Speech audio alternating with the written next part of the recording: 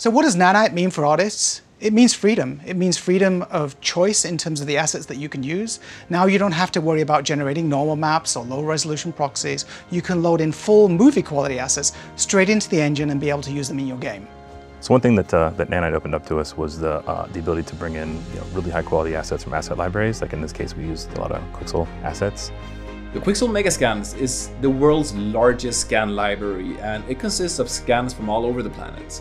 And being able to use them in all their high poly and high res glory in real time was absolutely fantastic. We did not have to customize any of those. Like if you kind of look behind the scenes of some of the content we have, it's super kit bashed. There's a ton of assets just kind of all slammed together. It's literally just drag it in and it's great.